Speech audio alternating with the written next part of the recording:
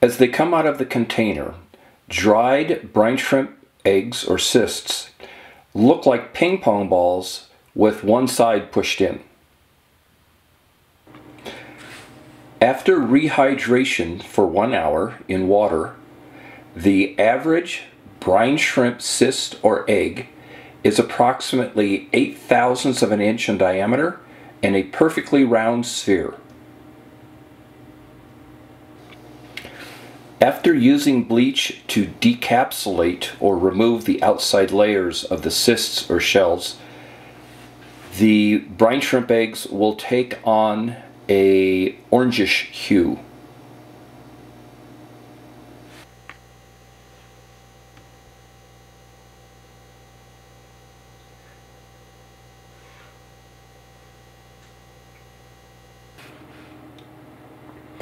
This is a brine shrimp napuli.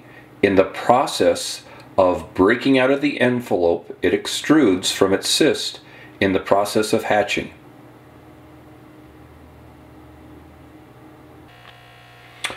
Here's a fully hatched brine shrimp napuli. Here it is again at 100 power.